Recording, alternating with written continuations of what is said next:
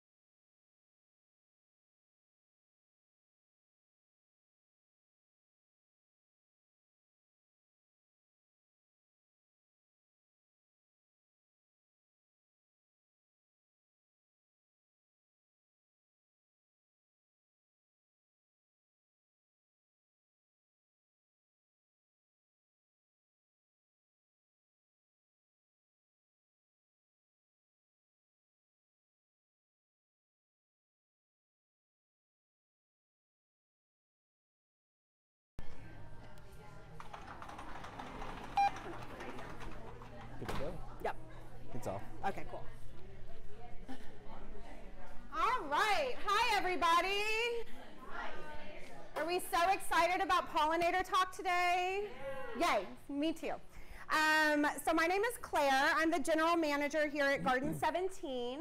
I am also a licensed wildlife rehabilitator and a Texas master naturalist. So the natural world is one of my favorite things ever, and just try to shut me up about it. We're going to have a lot of fun. Greg over here, he is our receiving manager. He has been in the landscape business for years and years and years, can answer pretty much any question you have about plants in general. He is a wealth of information. So we will be hosting y'all today. Thank you so much for being here. Just a reminder, this class is for y'all. So, like I said earlier, restrooms are right outside to the right. Do what you need to do. If you need to stand up and kind of move around a little bit, totally get that too. It will not be distracting. Make yourselves comfortable. Okay? All right, so let's go ahead and get started.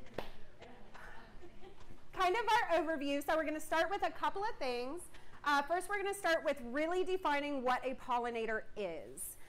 We are also going to talk about pollinator food, host, and habitat plants.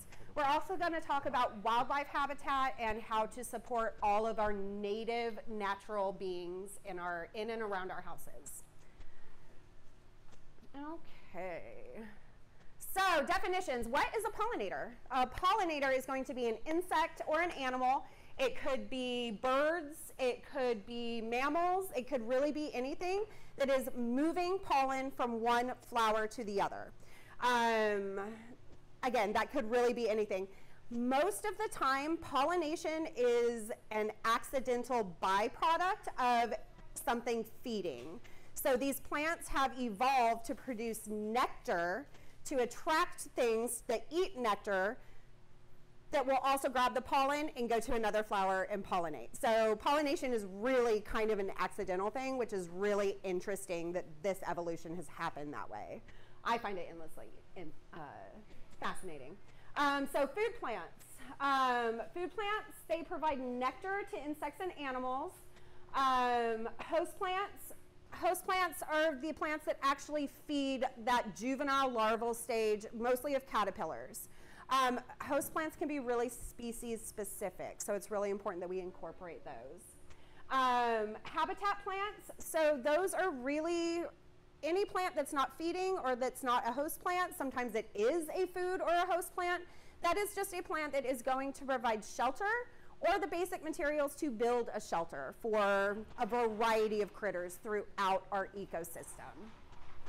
And I'm going to talk a lot about sacrificial gardens because that is one of my favorite workarounds when I'm having some issues with things that I may not want in my garden. So we're going to go through that in detail later. So when I'm talking about insects that also act as pollinators, so this little beetle, look at all that pollen. All of that that's shining on him is pollen.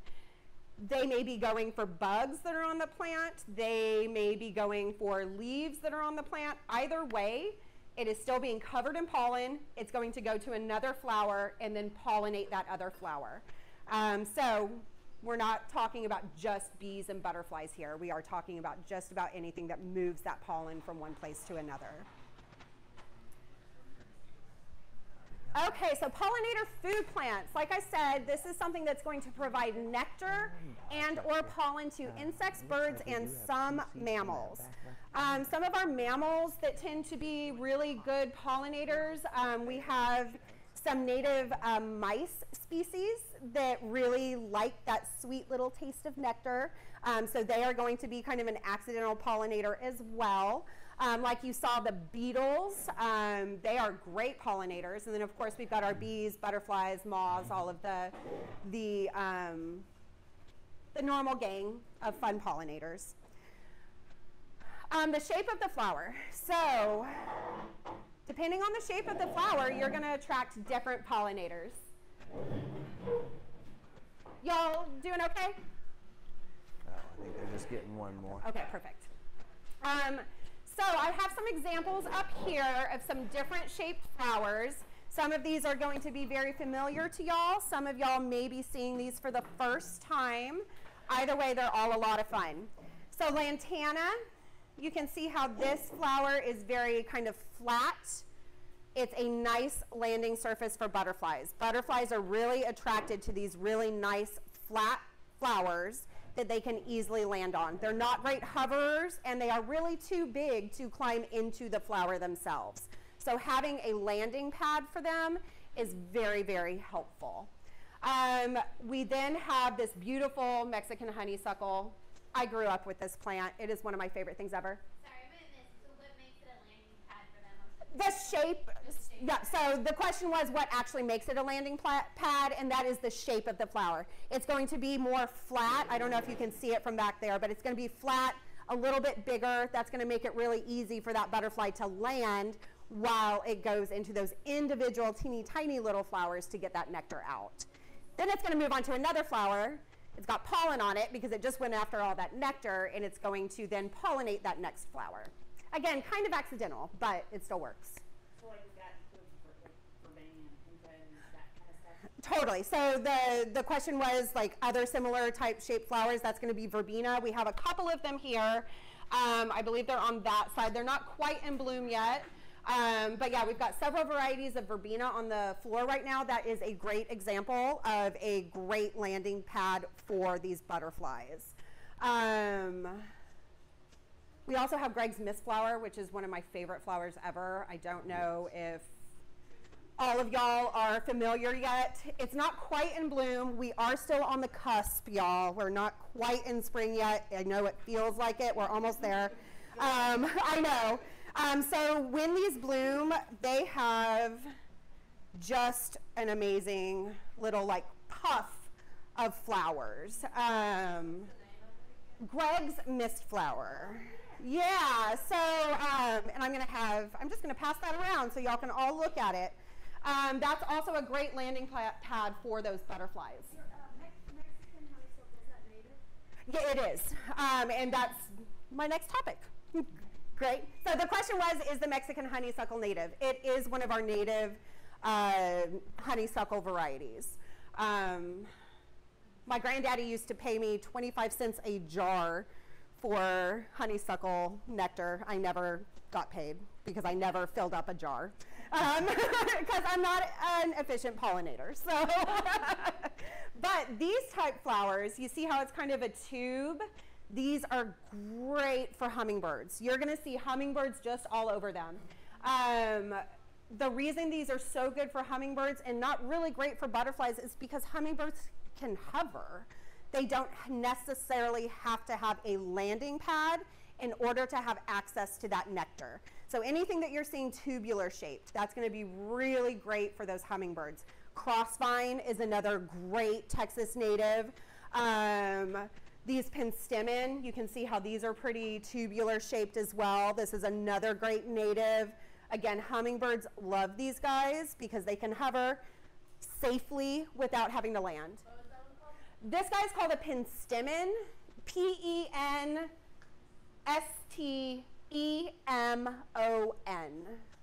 Thank you. Yeah, absolutely.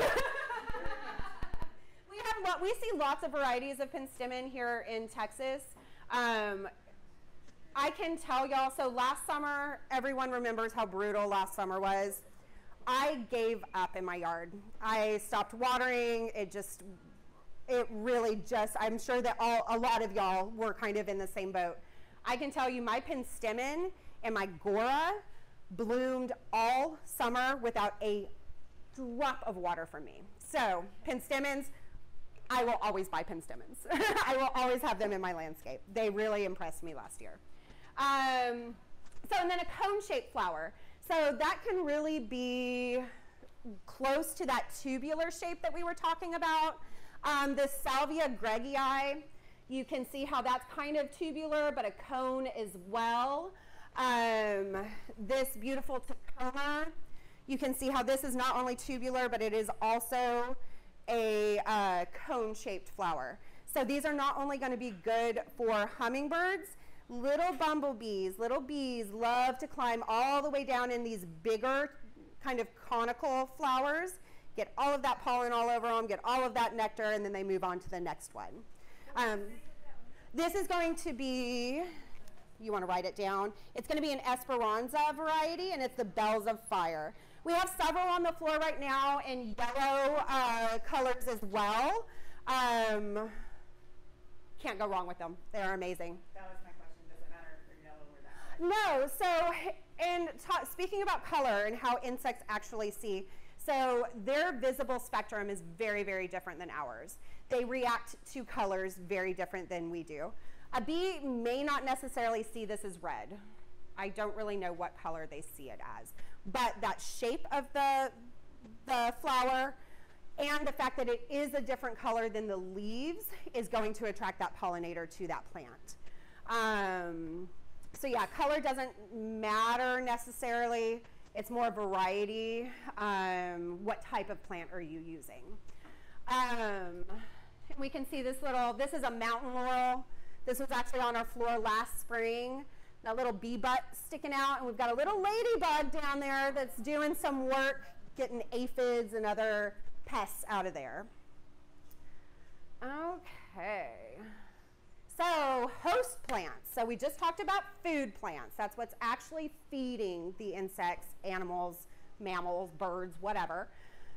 Host plants are very different. So while they can still be considered a food plant, because more often than not, these are flowering plants that are producing nectar and pollen, these are different because they are actually supporting the larval stage of butterflies mostly. The most common host plant connection that folks know is going to be the monarchs with the milkweed. Milkweed is the sole host plant for monarch butterflies. What that means is the caterpillar stage, the larval stage, can eat nothing but milkweed. It will die without milkweed. That is what a host plant is. We have some other examples. So the insect also lays their eggs directly onto those host plants so that when those eggs hatch into a caterpillar, the caterpillar's there, ready to eat, plant's there, everybody's great. So this guy, this is going to be our black swallowtail. This is actually on a dill plant. So this is the hardest word for me to say. Apiaceae family. So that's going to be fennel, dill, parsley. Those are all in the same family. Those are all host plants for the black swallowtail. I hate fennel. I love dill. So part of my sacrificial garden is a ton of fennel where I literally take these caterpillars off of my dill that I want to eat and I put them on my fennel that I don't really care about, that I'm literally just planting to support my pollinators. They'll eat parsley. So if you don't like parsley, grab a bunch of parsley, pull them off your dill, put them there. If you like fennel, whatever. You can really have some fun with this. Again, monarchs, they rely solely on milkweed. And then passion vine is the sole host plant for our Gulf fritillary caterpillar. They look really intimidating and intense. They aren't. They're really cute and a little bit spiny. One thing to really note about host plants, these guys have evolved with these insects and our native ecosystem. It is not uncommon or unexpected for a caterpillar to completely eat a host plant right down to the ground. That host plant is fine. It's evolved to be eaten down to the ground and come back up from a healthy root system. So don't panic if you've got a bunch of butterflies and all of a sudden you don't have any plants left. That plant, as long as it's a native plant, it has adapted to come back from that because this is kind of a symbiotic relationship. I love these guys. And then the monarch caterpillar I think is so fun. Okay, so let's talk about some habitat plants. So habitat plants can really be a mix of kind of everything. It could be a food plant, it could be a host plant, it could be a completely non-flowering plant. Habitat plants are really just there to provide shelter for these critters. It could be a hole in a tree for this little raccoon family. It could be the twigs and the small branches that this mockingbird has used to make their nest. Or it could simply just be a substrate. This is a pipevine swallowtail chrysalis.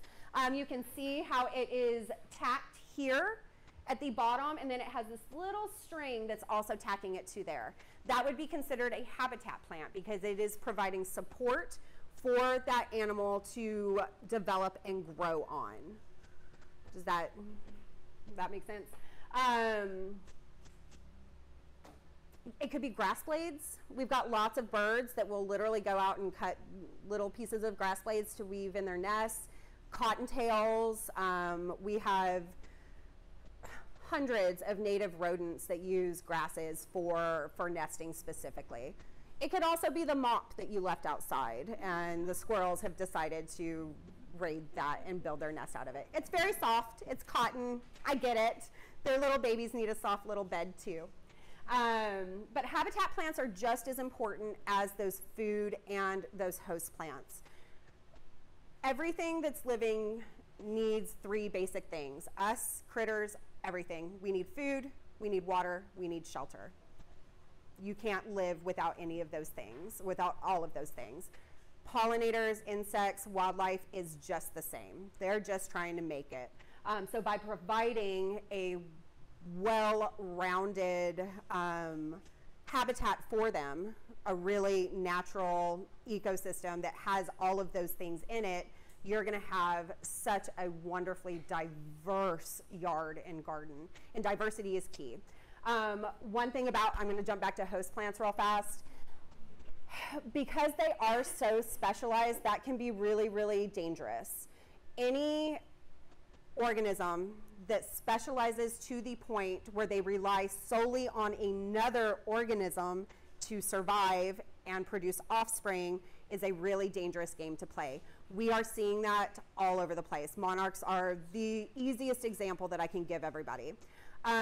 We used to be part of a prairie system that stretched all the way to Chicago into Illinois. That prairie system is absolutely fractured.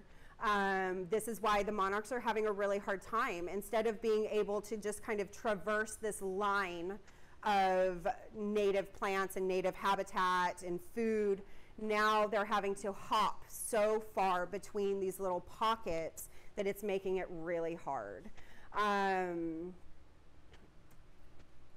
Pocket prairies are so much fun. If you have a spot in your yard that you just don't want to deal with, plant some native seeds in there, plant some native grass seeds in there, make a little pocket prairie. That's going to help literally every pollinator you could ever think of. And it's just important for our ecosystem. Prairie systems are really diverse. That's a whole nother class. Did you have a question? No? You're just holding your hand up? Okay. I have a question. Yes, absolutely. So your comment on it not specifying one animal so much, so is there an issue with maybe attracting just monarchs, or should you diverse your garden or your attracting? Sure. So that question, if everybody didn't hear, that was, should we diversify what we're trying to attract in our yards? Did I understand that correctly? Yeah, okay. Absolutely. Diversify. Just like specialization can be really dangerous, monoculture can be just as dangerous. If we are just trying to attract this one insect, if something wipes out that host plant, you now have nothing left. You don't have food plants anymore, you don't have habitat plants anymore, and you don't have those host plants. So that is definitely going to impact your pollinators in your specific space. Diversity is the key here. Just like we talked about flower shapes, it's really important to have all of those different flower shapes in your yard so that you can attract all of these guys.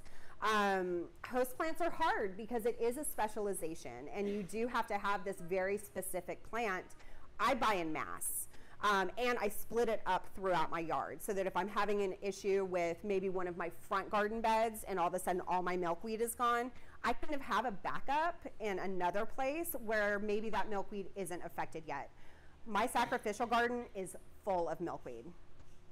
And it just kind of does whatever it does, and I don't pay attention to it, and it comes back every year. But yeah, so diversity is key, but we also have to work within the constraints of the animal itself. You know what I mean? So it can be really tricky. So I just say buy all the flowering things, plant them all, and you're going to get a whole bunch of stuff. That's kind of what I do. I plant what I like,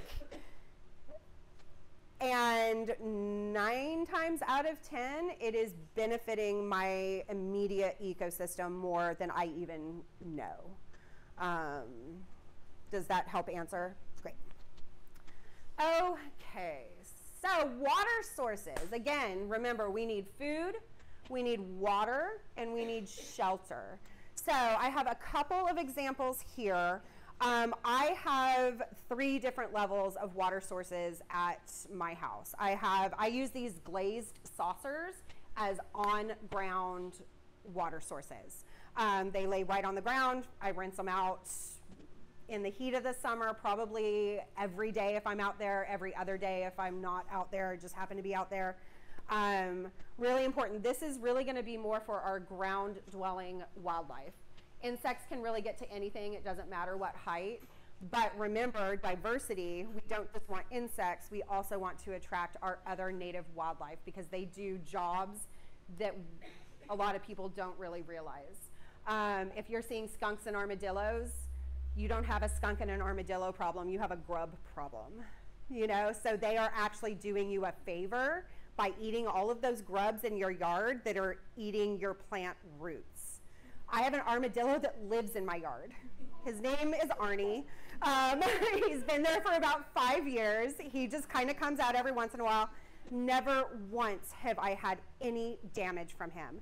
Most of the time I go out in the morning and I can see his little digging trail literally goes like right around the stuff that I have planted. He doesn't care about my plants. He doesn't want my plants. He wants the grubs that want to kill my plants.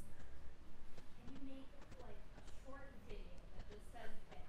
So that I share to all the neighbors in my neighborhood. Do you? Every time there's like somebody that complains about an armadillo and they're like trying to get him out. Sure. And usually in awful ways. Sure. And it's just like little wee like Sure. no. I will see what I can do. So I don't know if everybody heard that, but a lot of people do have this misunderstanding about armadillos.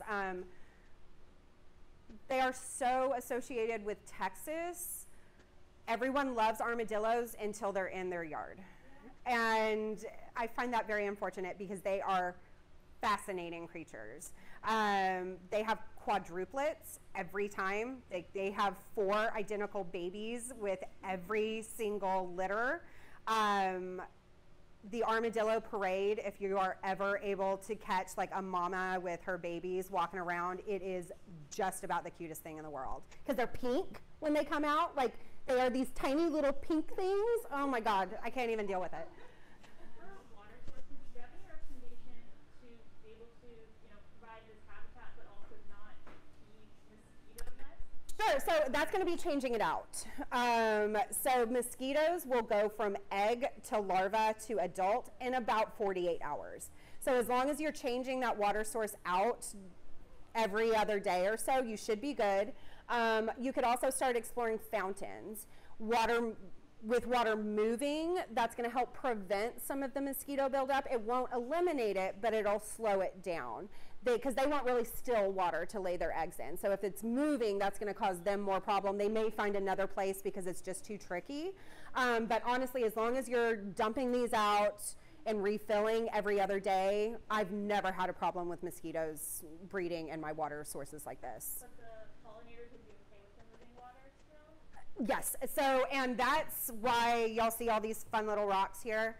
So I always put rock cairns in my water sources. The reason being, if a little insect falls in here, I don't want loss of life there. I don't want that bee or that butterfly or that beetle to drown.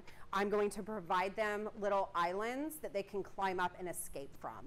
I would do that in moving water too. That way the insects can land on this little island, safely walk down to the water level, drink until they're satiated, and then they can easily get out of there without potentially drowning. So if you're looking into a fountain, I would definitely explore some of like getting these just so that you can get your pollinators out safely. Because again, we're trying to provide them with life-supporting things. We don't want to in turn create some kind of obstacle that may cause them harm. We were talking about things that help, right? What about, tell me how raccoons help, because I don't like them. They hurt a lot, damage a lot of my things. Sure. Tell me, I need to know this. So raccoons are part of just a diverse ecosystem. So they do a lot of digging. They eat a lot of rodents. So they really help keep our rodent population under control. They eat a lot of insects. A lot of the big grubs are one of their favorite things. Again, they're just trying to live. Right now is baby season for wildlife across the board. Every single female either is pregnant or has babies right now. So it's really important that we just keep that in mind. We'll talk after. I have some tips to like shore up your house and just, honestly, with raccoons specifically, it really is maintenance. It's making sure that they can't get into the eaves. It's making sure that they can't get under decks. It's making sure that you are taking the proper precautions to keep them out of your space and providing them with another space to go to. We'll get to sacrificial gardens in a minute because that really does help too. Yes? Puddling. Butterflies puddle. Puddling in that. So is any bath, bird bath, or just flat saucer better, or? So I have my flat saucers on the ground. I have my regular bird bath about this height. That's going to help with like birds and other flying insects that can get to it. And then I have another one that's about in between. I think as long as you're providing those 3 different layers, you're going to really be able to cater to whatever may be visiting your yard. The puddling with butterflies, a lot of times they are getting micronutrients from the soil when they do that. So I don't know if anybody's seen that, where you've got a puddle in your yard, you've got a bunch of butterflies just kind of landing and going to town. We have crazy clay soils. The one benefit about clay soil is that they are fairly nutrient rich. So they're getting a lot of nutrients out of that clay soil. Not great for planting necessarily because of the drainage issue. You would want to amend that, but there are a lot of nutrients that are locked up in those clay soils that once they're puddled in water, that kind of releases them. Yep, so butterflies are just getting some micronutrients from that when you see that action. So I wouldn't stop it. If you're seeing that, then they're doing it for a very specific reason. Okay, so we talked about varying the height. Same thing that we need for survival: food, water, shelter.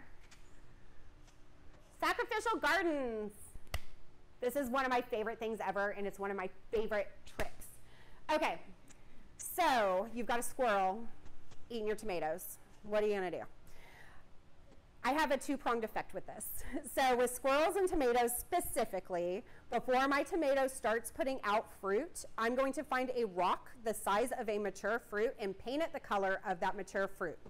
I am then going to put that painted rock at the bottom of that plant so that when that squirrel comes to investigate, they will say, hey, this isn't a tomato, this is a rock, and I don't want to eat it. Their little squirrel brains can't remember where they bury hundreds of pecans a year, but they will make that association that they tried to eat this thing and it was not edible. So they're going to move on. That's my best trick with tomatoes. That's kind of my only trick with tomatoes, but it's my best trick. We've done episode with tomatoes with other plants is sprinkle cayenne. Sure, and that's going to have different levels of effect. Again, animals have different taste buds, so what we associate with spicy may not actually be spicy to them. If it's working for you, by all means continue with it. It may not be effective for all species though. And if everyone didn't hear that, that was asking about using cayenne for some repellents. A lot of the manufactured repellents, that's one of their main ingredients, is some kind of pepper, whether it's cayenne, just some kind of capsaicin. But again, that's really going to depend on the animal, the species individually, because they don't taste like we do. I wouldn't be able to eat cayenne, like a mouthful of cayenne pepper, but a bird isn't going to care. You know what I mean? They're just, because they're not going to taste it the same way we do. Yeah, there are levels of heat though within it. Totally. Yeah, totally. And again, if that's working for you, by all means stick with it. If you find a method that works, until it stops working, continue on with it. My other huge trick, I've said it a couple of times, is a sacrificial garden. I buy 3 plants for me, I buy 3 plants for them. I chase things out of my garden. I do not chase them out of my sacrificial garden. They are allowed to do whatever they want there. I will continue to replace the plants as they get eaten down. Placement of your sacrificial garden is hugely important. So wildlife is not going to go any further than they have to for resources. It is dangerous for them to be out in the open. Squirrels, everything wants to eat a squirrel. They're a prey animal, unfortunately. Cottontails, everything wants to eat a cottontail. So if you have a spot in your yard that is like heavily treed, you see a lot of wildlife activity there, that's where I would put my sacrificial garden. My personal sacrificial garden is in the corner of my backyard. I've got 5 or 6 pecan trees there. I see all kinds of wildlife activity there. I've got my sacrificial garden in that spot so that that wildlife does not need to go any further than that to get their resources. That means they stay out of my garden. I'm making it literally as easy as I can make it for them to get their resources without having to venture further to me. Does that kind of make sense? So again, if you've got a corner of your yard, you've got a bunch of trees, you're seeing a lot of things kind of moving around, put that sacrificial garden there. You mentioned fennel. Yep. What other, like 2 more plants? Anything. So if I'm planting tomatoes, I'm going to plant 3 tomatoes for me. I'm going to put 3 tomatoes in my sacrificial garden. So pretty much anything that I'm having a problem with something kind of getting into, I'm going to start incorporating that into my sacrificial garden. That may change every season. You know, sometimes squirrels develop a taste for something that I haven't had a problem with before. If I'm seeing that they have, I'm just going to add that to my sacrificial garden and go from there. I don't even tend that thing. I just plant when I need to. And it has saved me a lot of headache and a lot of frustration because, again, I know they're just trying to live. I know they're just starting to do things. I really want those cherry tomatoes too. So I'm going to make it easy on myself by keeping my tomatoes separate from theirs. The squirrels are eating my tomatoes and lemons so far, but they get my bean plants. Sure. They get this fall, 3 leaves or 4 leaves. And then they eat them all. Yep. So that question was about bean plants. Same thing. If you're seeing that there's a problem, like you're having a really hard time getting these beans started, get additional, plant some for you, plant some for them. Chase them away from yours, leave theirs alone. They're smart enough to figure out that this garden may not be a safe place for resources, but this one over here is. They are smart enough to know that. So if you're, again, if I was planting something that I hadn't planted before and all of a sudden I'm having a ton of issues with wildlife or whatever getting into it, that's going to trigger, hey, I need to add this to my sacrificial garden too. Sure. You learn something new every day. So yeah, I would just really encourage you, like if you're going to get a sacrificial garden established, go ahead. I would start with the plants that you're having problems with right now. Cut it off.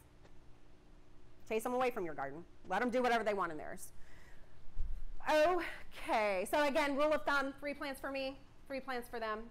Yes? Sorry, just to clarify on your rock trick, do you put it out when the tomatoes are green or like before they're... Before they even fruit. I want them to learn that this plant is not edible regardless of what stage it is in. That way, I know it's kind of mean, but it works. That way, when that plant does start fruiting, the squirrels are less likely to go after it because they've tried it and it didn't work. You know what I mean? So yeah, I would do it as soon as I get those tomato plants in the ground. I'm out there painting rocks. My neighbors think I'm insane. I don't care. You sell ready paint here? We don't, but maybe we should. Maybe we'll have a tomato rock painting class.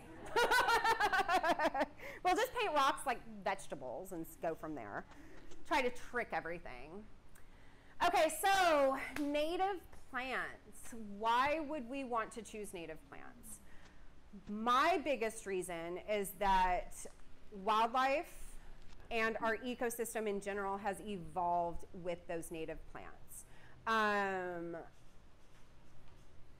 It's just so easy. Insects will instinctively know when to check a flower for a nectar refill on our native plants because they have evolved with them.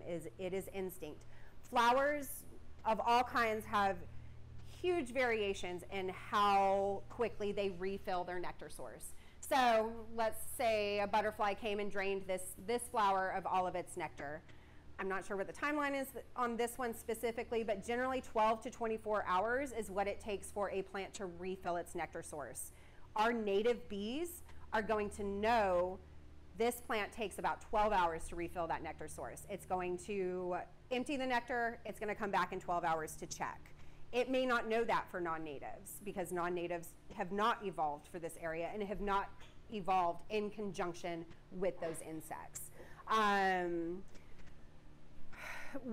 There's an herb, it's called borage.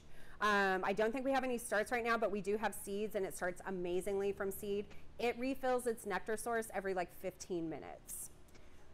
It is amazing. It is constantly, I have it all over the place at my house. It is constantly covered with pollinators, butterflies and bees. Borage, B-O-R-A-G-E. It gets fairly large once established. It's kind of like, it's like a leafy green plant. You can eat it. It's a little bit peppery. And then it has this beautiful bluish purple flower. Again, every 15 minutes. That's really pretty phenomenal. So these guys know that. They see that borage and they know that they can drain it of its nectar, go do some other things on some other plants, and come back 15 minutes later and they have another supply of nectar waiting for them. Really, really amazing. Also, non-natives, even if they stemmed from a native plant, are really developed for their looks, not necessarily their importance in a landscape. So when they're developed for looks, things like nectar production, pollen production take a back seat. So this is another reason why native plants are really important. These guys are just fitting in with the environment. They're not bred for color, they're not bred for shape, they are strictly pollinator plants still. So when you're looking at Gerberas are my best example. They are beautiful flowers, but they have very little impact on any of our pollinators. They're beautiful, but they have been developed to be beautiful, not to be functional. Does that kind of make sense? So anytime you're just trying to go back and forth on a plant, go as close to the native mother plant as you can get, and that's going to help with supporting that ecosystem. Does that kind of make sense? Great. Okay. Okay, y'all, I may be about to ruin your day, and I'm really, really sorry. Mosquitoes are pollinators. I'm really, really sorry. Pardon? Oh, gotcha. Okay. I do love snakes. Okay. So it's always hard to learn something redeeming about something that you may not have loved before learning the information. So the way mosquitoes kind of work, so the female is the gender that needs blood. There's a protein in blood that they can't make themselves that is required for egg production. So any mosquito that bites you that is a female, she's probably trying to make eggs and lay them somewhere. I am in no way encouraging anyone to intentionally breed mosquitoes. I want to make that very clear. Please do not breed mosquitoes. But every time I look at a mosquito, I think a little bit more in depth about that animal as an individual. Males, their entire lives, nectar. I know. It's hard. It's so hard to hear. But the next time you see a mosquito, think about it. I know, I see all your faces. I almost didn't put this in, but I wanted to. Okay, so I'm going to talk a little bit about some of the products we have up here. So we've just talked about all of these flowering plants and how to attract all of this wildlife and support them and all of your pollinators. The only way that you can have a healthy plant and a healthy pollinator population is with healthy soil. It all starts there.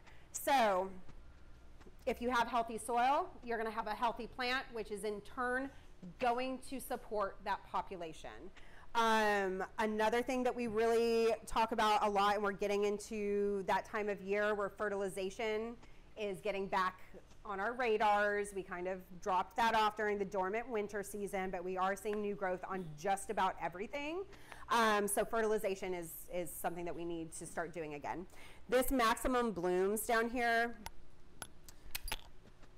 it is, so it doesn't say, it says outstanding liquid organic fertilizer for all flowers and anything that blooms. They are not lying. This stuff is magic. If you have a flower garden, I highly recommend starting to get this into your routine. I have never had so much success with blooming until I started using this. Are you looking at the numbers?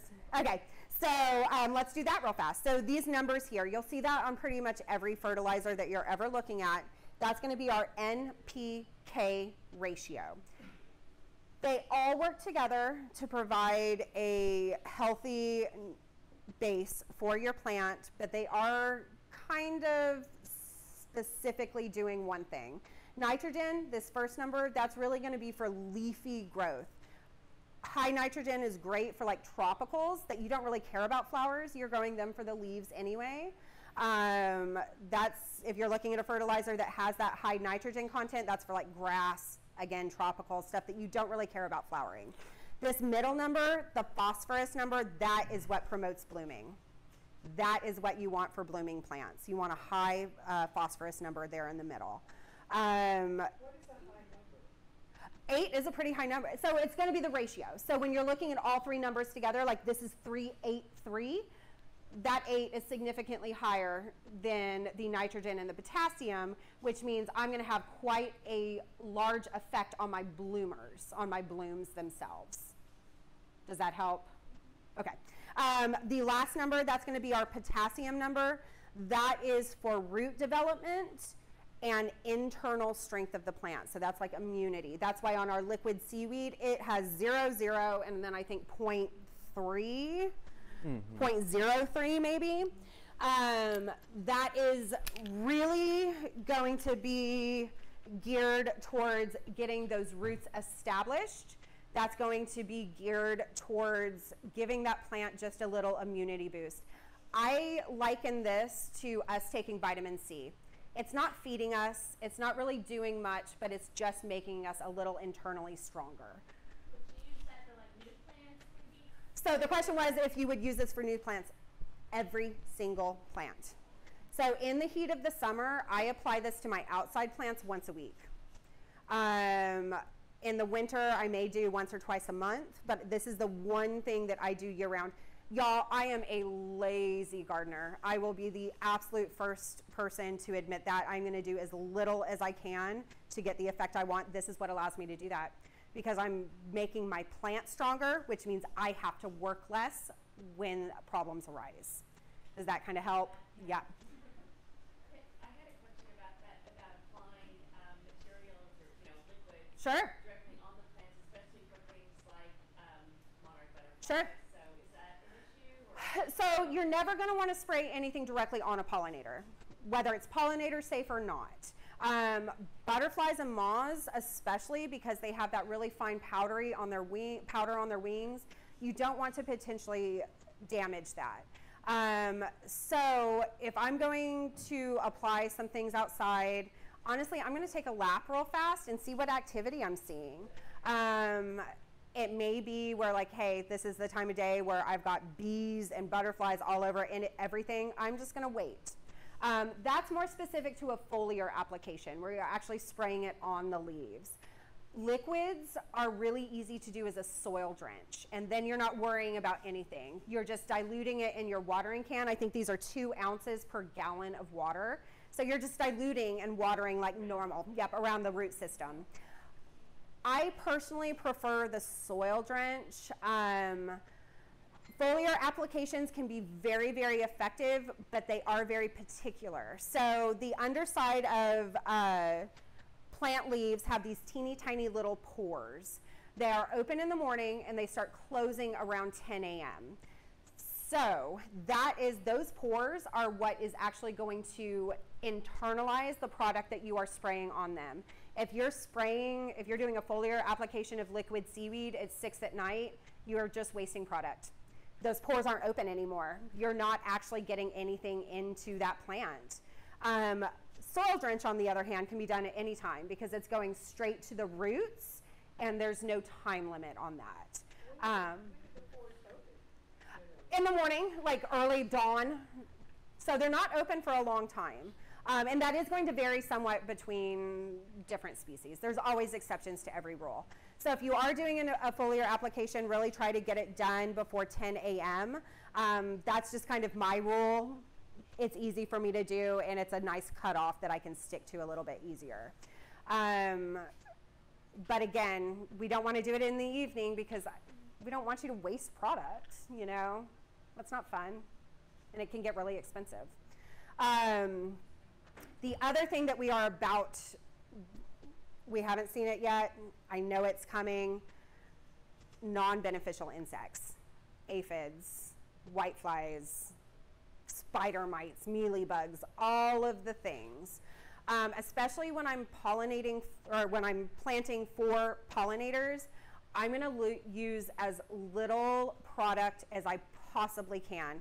Even if it says it's pollinator safe, I'm still going to use extra caution when I know that I have a pollinator garden going. I use beneficial insects. So we have 2 on the floor right now. We have praying mantis, little praying mantis egg sacs. These are super cute. I don't know if everyone can see those. They're just like these little egg sacs full of hundreds of little praying mantis bugs. So when you are ready to start doing the mantis specifically, what you're going to do is you're going to keep it refrigerated until you're ready to put them out. Then you're going to put them on like a warm shaded spot. So a patio or something is really good. These have screens in the top so you can see when they start to hatch. As soon as you start to see activity in these cups, take them and put them out in your garden where you're having the problems. Highly predatory. These guys will take care of a lot of problems for you. Mature mantis can also combat some grasshopper issues. Little baby mantis really aren't going to do anything for a full-grown grasshopper, but a full-grown mantis, that grasshopper doesn't really stand a chance. Okay, so they'll eat the aphids, but they won't eat the caterpillars? So they're going to prefer aphids. Aphids are full of what we call honeydew. Such a nice word for such, you know, such a horrible thing. If nobody knows, honeydew is essentially aphid poop because they are sap suckers. It's just a sugary, concentrated substance. That's appealing to a mantis. So you may have some casualties as far as pollinators go.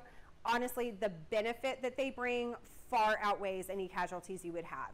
Same goes for lacewings. So green lacewings, I'm sure everyone has seen these. These are the bright green flying insects. The larval stage of lacewings are highly predatory. Same thing, aphids, spider mites, mealybugs, all of those nice juicy sap suckers, they're gonna go crazy on. These guys come in little pouches that you just like hang on your plants. So you can just kind of distribute these throughout, hang them on your plants, let them hatch, and they're going to eat everything they come into contact with as juveniles, then they will go through their instars and emerge as adults. One of the easiest ways to take care of those plant damaging insects. And they're just really fun to watch. Really fun to watch. So my kind of rule of thumb because this is my primary insect control, as soon as I have a container that's hatching, I'm immediately getting a new container to put back out. So I have a constant rotation of beneficial insects in my garden. How early do you put? I've already started putting them out. We just got them in this week. If we're having a normal spring, which we're not, probably not until the end of March. I know it's coming. I want to have those beneficial insects in my garden before I have a problem. Does that kind of help? Okay. And what do they feed on while you don't necessarily have? Whatever bug they can come across. More likely than not, you have a plant damaging insect in your garden somewhere that you just don't know about yet. That's just kind of how it works. That's another, I've always been told if something isn't eating your plants, you're not really part of a system. You gotta have the good and the bad. And unfortunately that can be really frustrating sometimes, but if all we are aiming for in gardening is good, you will always be disappointed. And if you're disappointed when you're gardening, what's the point? You know, this stuff should bring you joy. If it doesn't, let's have a talk and find a new hobby. So so the question was how the lacewings get out of this little bag. So at the top, it's kind of perforated. So you just kind of open it a little bit. Yeah, I'm not going to open this because I pulled it. Yep, they just crawl right out. And so the one thing that I always love, not always, but like last year I had a problem was in a crepe myrtle. Oh, So yeah. which one would I, if I'm going to buy one? If you're going to buy one, I don't know. That's really hard to answer. So I buy both. This one would be easy to hang on. Absolutely. But then, I mean, it's just starting to get green leaves and Sure. stuff, so it's So I would just give the lacewings a try. Just hang them in your branches, let them emerge. Make sure that you're providing them the resources to stay. When you're releasing these beneficial insects, they're going to need the same resources that your pollinators need. They need food, they need water, and they need shelter. As long as you are providing that, they have no reason to go other places. Again, even if you're not seeing plant damaging insects yet, I can guarantee there's some out there that these guys will find and will eat before there's a problem. Does that help? I would start with green lacewings because it's really handy to just hang up. so is the tree itself enough shelter? Absolutely, absolutely. Trees are, especially when we're talking insects, trees are a great shelter. Insects can hide under leaves. Can of water down below the tree? Sure. That's exactly what I would do. Most of my groundwater sources are going to be in shade. That's going to help with how often I'm having to clean them. That's also going to help, since we were talking about that earlier, that's also going to help with keeping the water cooler. If I'm having, pretend this saucer was black. If this is sitting out in the hot sun, that water is going to heat up really, really quickly. And in the summer, everything enjoys a little break in the shade. I have a little frog that comes back every year and gives like a little hole at the base of the one crepe myrtle that it lives in. Oh my gosh, that's so cute. That's so, provide some water. And when I water the garden, he Oh, he would love a water source like this. Again, this is for my terrestrial critters. It's not for my flying critters. This is for my critters that can't climb or have a really hard time climbing or could potentially hurt themselves trying to get into something like this. A frog would never try, I can't say that. A frog is unlikely to try to get to this thing, or a toad, especially when you have a ground level one available. Much easier.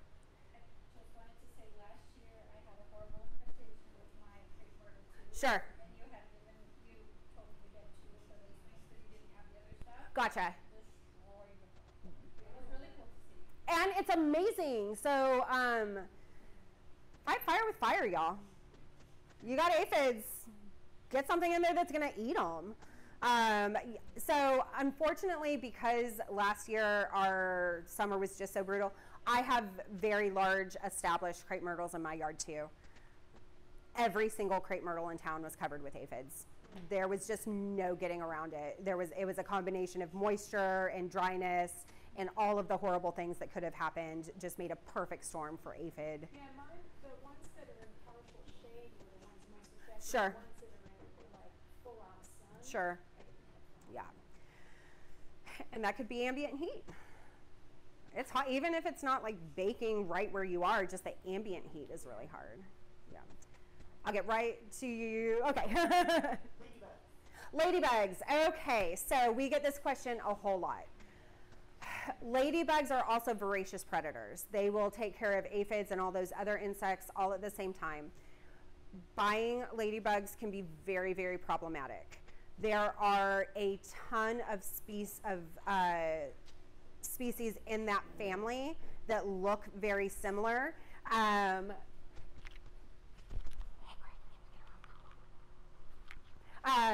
That look really similar. So we kind of run the risk of potentially introducing a species that is not native here, and then we have a whole nother problem. that non-native species could easily outcompete our native species. It could eat our native species. It could do a lot of damage. So we don't stock ladybugs because we don't want to run the risk of introducing something that shouldn't be here. But you can attract ladybugs to your yard. They are going to be attracted to, again, resources, water, food, shelter. If you can make sure that those are available, and I bet you anything, if you have some kind of infestation happening, if you look real close, you've already got ladybugs that have found them and are starting to do some work on them. So yeah, ladybugs. I would love to sell all of y'all ladybugs today. I think they're amazing, but again, the potential risks far outweigh the benefit. And with the mantis and the lacewings, these are native species. I'm not introducing anything that shouldn't be here. Yeah. I'm just going to ask if there are certain birds that are effective at going after particular. Sure. So the question was birds and pest control. They're not going to really do anything for aphids, spider mites, or mealies. Mockingbirds, blue jays, anything in the corvid family, crows, ravens, all of that stuff, they will go after those bigger bugs. So grasshoppers, crickets, stuff like that. Honestly, a bird going after an aphid colony is not worth the effort for that bird. They're never going to get enough to eat from teeny tiny insects to make it worth the energy spent to try and eat them. Does that kind of make sense? So birds are a great thing to attract to your garden, though. Native grasses are going to be the best thing to attract birds to your ecosystem. They're going to eat the seed heads. They're going to use the blades for nesting. Birds are a really great way to, again, establish those more native prairie plants that we're missing now. Yeah, pocket prairies. If you ever go, oh my gosh, what's it called? Commons Ford. I don't know if anybody's familiar with that. It's a restored prairie. It's up off 360. Is that right? I haven't been there in a long time. Bee caves. Okay. So it's out in kind of the Balcones Canyonlands area, but it is a fully restored prairie system. I encourage y'all all to go out there and take a hike before it gets too hot. Commons Ford. Yeah, it's somewhere west. It's absolutely beautiful. But that is one of the best examples that I can think of that you can actually see a prairie system in use. I have never seen as many birds as I have seen there. And I live really close to Hornsby Bend. Like, I live really close to Decker Lake. So I've got a lot of birds in my area. Never have I seen so many native songbirds as I did at Commons Ford. Really amazing. We have dozens of species of native sparrows that you really only see in situations like that where there is an established native ecosystem. Yeah, I'm glad that you've been there. Most people look at me like I'm crazy when I bring that up. Yeah. Oh, gotcha. Okay. Yeah. So go. Everyone take a field trip to Commons Ford and admire the prairie. It's just beautiful, grasses and everything. I have a quick question. Sure. What is the flowering vine you would recommend for hummingbirds? For hummingbirds, so any kind of honeysuckle, with the exception of the Mexican honeysuckle, that does tend to be more of a bush form. The coral honeysuckle would be great. Crossvine would be great, because remember, we're looking for those tube-shaped flowers for those hummingbirds. Honestly, I've seen hummingbirds on my passion vine before, so it's not strictly tube-shaped flowers. I've seen them on a lot of plants that I didn't necessarily expect them to see them on. But for vines, yeah, crossvine is great. Any vining honeysuckle is going to be great.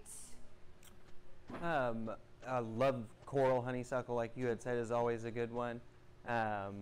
Mainly what I like to do, if given the space, is having a couple different varieties, and that really helps cover the timing of developing the ecosystem in your whole landscape. So I focus on something that's like an early bloomer, which is the trumpet vine.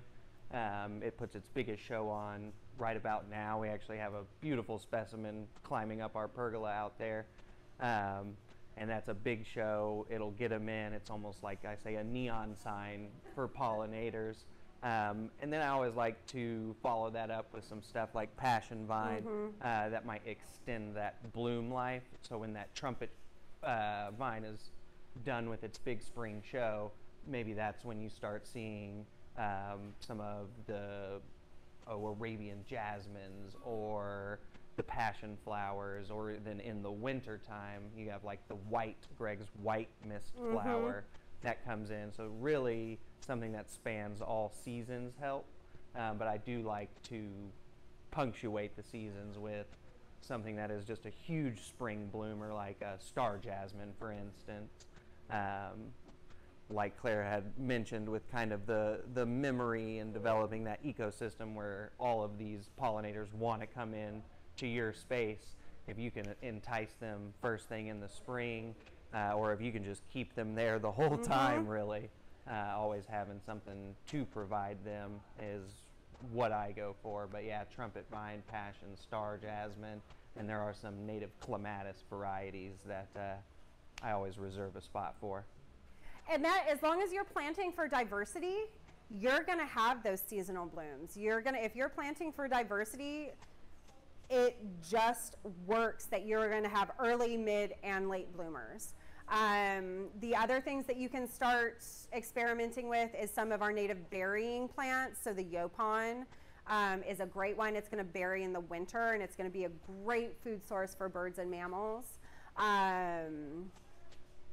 But yeah, you got a lot of options. But again, if you're planting for diversity, bloom time is kind of built into that, and you're going to get that staggered effect. Are the yellow jessamine? The jessamine, yeah. They are adapted. So the question was, is the Carolina jessamine, is that native? That is an adapted plant. Still great. It definitely serves a purpose, but it is an adapted. Yeah. Yes? Can you speak on like when to cut some of these blooms back? Sure. Again, I'm very lazy. I don't. And also because I am planting plants that I want to come back every year, I'm going to let all of my flowers go to seed.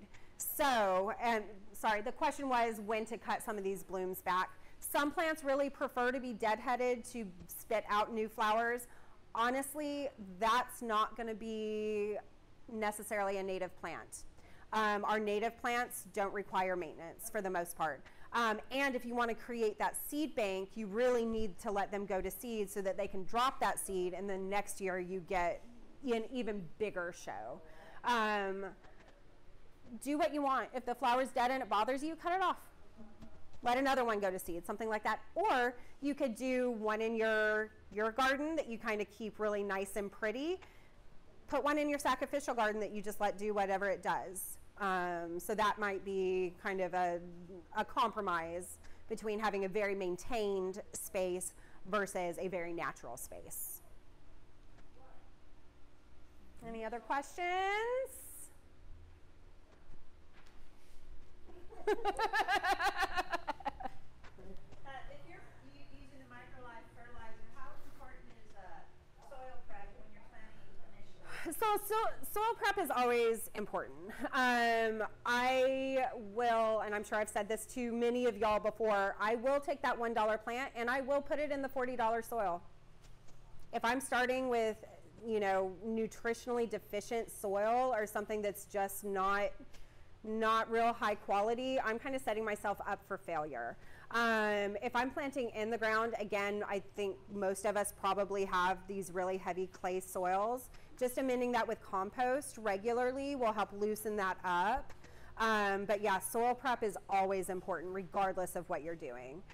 So the more active that microbiome is down there, the healthier your plants are going to be just in general. It's like a bad foundation on a house. You know, if you've got a bad foundation, your house probably isn't going to stand very long. Same thing with plants. If we're starting with a bad foundation, then we're just going to see problems. So if we're planting like a gallon size thing, Uh-huh. like how big of a bag of soil should we mix in around with it? Okay, so when I'm doing in-ground amendments, my kind of rule of thumb is half native soil, half compost. I use my wheelbarrow. So I just dig out whatever I need to dig out, throw it in my wheelbarrow. I add roughly, maybe a little less, same amount compost. And this is especially for like very brand new beds that have never been amended before. That 50-50 really gets you ahead of the game. So when you're planting something like this, you're going to want to go as deep as it is currently planted and twice as wide. So that's what I would dig out. I would dig something this deep, twice as wide. I'm going to put all of that in my wheelbarrow. I'm then going to throw a bunch of compost in there. I'm going to mix it all together, and then I'm going to backfill when I go to actually plant this with that mixture that I've just made. Sir? Just a recommendation. There's a very wonderful essayist for flora and fauna, Margaret Renkl, Okay. who has actually an article in today's New York Times on the beautiful and terrifying arrival of an early spring. Oh, yeah. She writes regularly, so on environment, Sure. plantings, so she's worthwhile looking into. We're seeing New Year's every year. I would like to be optimistic and say that it will stabilize. I can't really say that with much confidence. I mean, our spring, we were 90 degrees in February. Not a great sign. You know, we had a really mild winter comparatively. I'm a little nervous about what summer's going to be like, especially after last summer and how hard it was. I have a feeling that we're all just going to have to be adapting and readapting every year. Plants too. We have a much easier time of that. So it makes me wonder what you talked to us about. Sure. Today, whether there are adaptations that will be required then. There always will be. As you think about what Absolutely. This class may be totally different next spring. You know, I may be talking about totally different things next spring. I probably will be. Again, just the lack of stability in our weather it should be concerning to everyone who's paying attention. And we just kind of have to adapt. Again, it's much easier for us to adapt than it is for insects, birds, mammals, anything out there that's trying to live in the wild is hard, y'all. It's hard. Most species, if they live to 1 year, they are lucky. They're in birds, I think the statistics on them is 18% of birds live to their first birthday. 18%, y'all. Yeah, it's hard. It's hard. And with the weather changes that we're seeing, it's getting harder and harder. I started getting, so kind of side note, squirrels have 2 breeding seasons, one in the spring, one in the fall. I was getting baby squirrel calls a full month earlier than I ever have. And I've been doing this for going on 10 years. So it's hard. We just got to do what we can and support our ecosystem in whatever way we can. It was just a comment regarding the previous question about soil. Sure. You guys are keeping the everything that you're talking about, you're putting it on your YouTube, right? So this will all be on Facebook. So, great. So Yeah. last week's class. Yes, the soil prep. Mm-hmm. Yep. Yep. All of our classes are online, so you can always go back and watch them. I think our first one was soil prep for spring plantings, and the second, this is only our 3rd class this season. Our second one was the importance of soil in general and how to make it better for everybody. Yep, so by all means peruse, have fun. Yeah, the first one was like pretty. Yeah, oh, it was pruning, that's what it was. Yeah, Yeah. So, and that was kind of maybe like spring, winter cleanup, spring prep. Yeah, so by all means, use our resources. Our website is chock full of blogs and tips and tricks. Please take advantage of it. We put that there for y'all. Hands down. It's all for y'all. Okay? Any other questions? Thanks for letting me nerd out, y'all. We love having y'all here. And this is by far one of the fullest pollinator classes we've ever had. I am so thrilled. So thrilled. Greg has coupons for everybody, so don't leave this room without it. Go have fun, buy some flowers, and don't hesitate to reach out with any questions whatsoever, okay? Thank y'all so much for coming. Thank you, Claire. Yeah, let's do it. Look at all your pretty sketches.